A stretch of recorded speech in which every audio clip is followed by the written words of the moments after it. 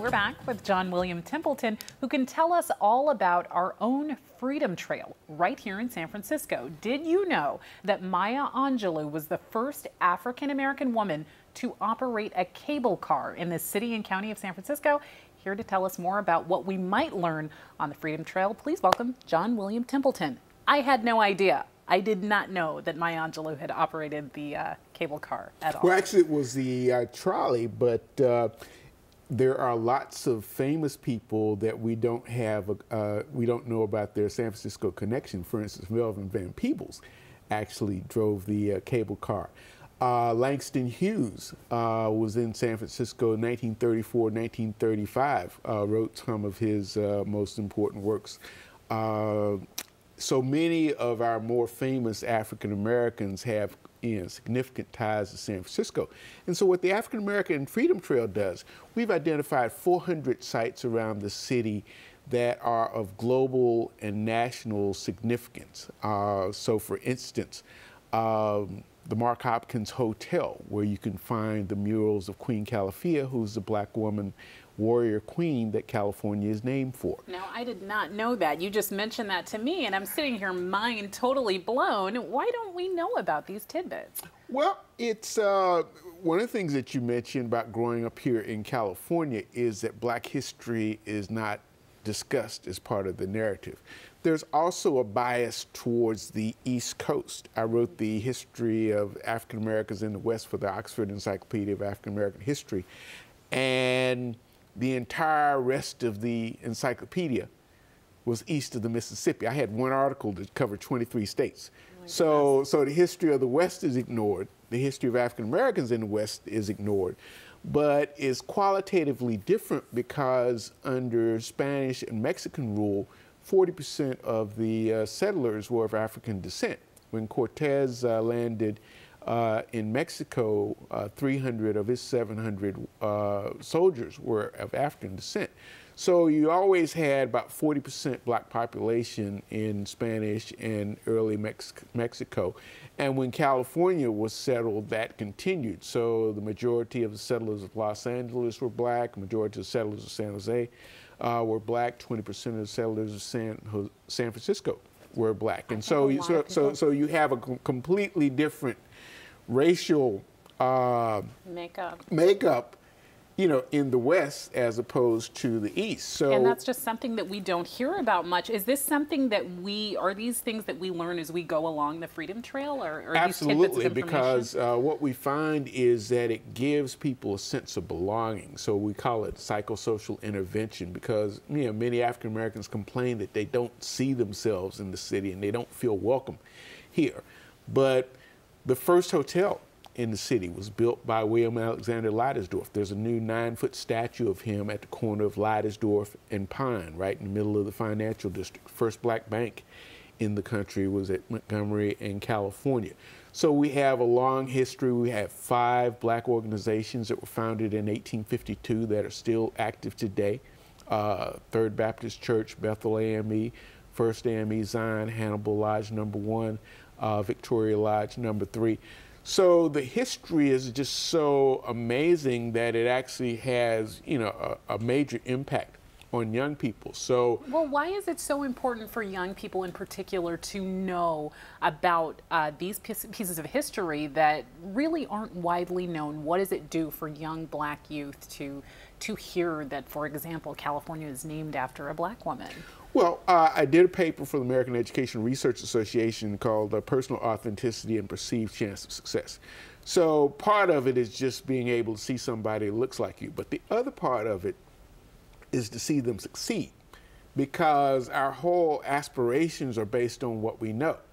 So, there are young people who've never known anything except having a black president, so it won't be a big deal for them. That's true. But, unless you know that the inventor of the first video game was an African American, you won't want to go into technology, or that Roy Clay was the founder of computer research and development at Hewlett Packard. So it goes into all types of industries that have, their origins here in the Bay Area. So there are so many areas where African Americans have made contributions that it gives kids a whole range of experiences. And we created a network called Reunion, where we spend 4 hours a day of instructional video out, because there's so much information that kids need to be immersed in it to overcome the impacts of what they normally get a sense of. I have to imagine that that makes a difference within a kid to actually be able to look back and see themselves in a city in that way. You know, a lot of the conversation in San Francisco recently, and I think, over the past several years, has really been about the lack of diversity in San Francisco, the problem of a lack of diversity of people of color being pushed out of neighborhoods by gentrification. We haven't heard a lot of answers. So what are some of the solutions around those sorts of problems? Well, the trail is designed to be part of the answer because it ties us into the major industry here, which is tourism. There are about 1,600 African-American visitors to the city on any given day. They spend about $172 million. None of it goes into our communities.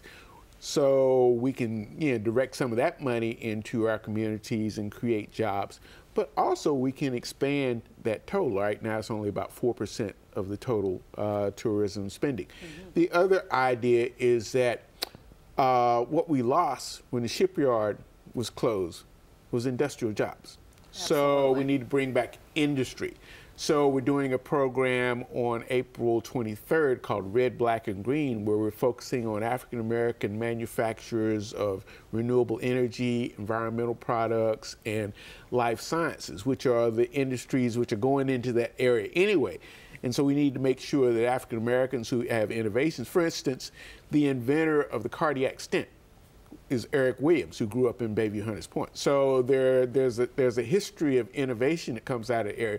What we haven't done is to close the loop and build the companies. So if we build companies over there to create jobs, so we encourage people who are interested in economic development to come to the Black Coalition on AIDS on April 23rd at 9 o'clock to learn more about these companies that, are already beginning to create jobs in Southeast San Francisco. Amazing to think that something like the Freedom Trail could come around full circle in a way like that and inspire some of the real answers to some of the economic problems here.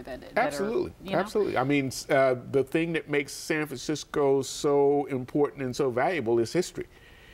Everybody has history here except us. We have a longer history here than anybody else. So we should embrace it and take advantage of it. It is really incredible to hear about all of the history that we don't know. What do you suggest people do if they're interested in this sort of history, want to find out more about it?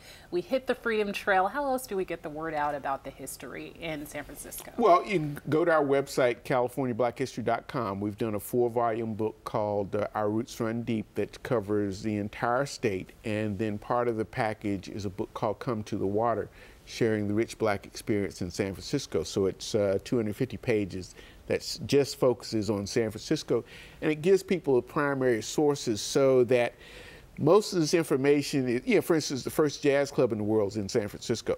So most of this information is 180 degrees different from what you've heard. So you not only got to learn it, you got to be prepared to defend the information. So we give people we not only tell you, but we show you the actual references and the sources, so you can really, do the same thing that I did, convince yourself that this is actually authentic. And so it's just enriching. Once you find the information, you're going to be compelled to continue to learn more. Well, I'm already compelled to learn more. Just listening to this, it's so exciting. I need to get on that Freedom Trail myself and come to the water. That sounds like an excellent place to start. Thank you so much, John William Templeton, for coming to the show. For more information about the Freedom Trail, you can, of course, log on to CaliforniaBlackHistory.com. As John said, that's CaliforniaBlackHistory.com. That's all for us. Thanks for joining us, and please like us on Facebook and watch us every third Sunday right here on KBCW. Goodbye.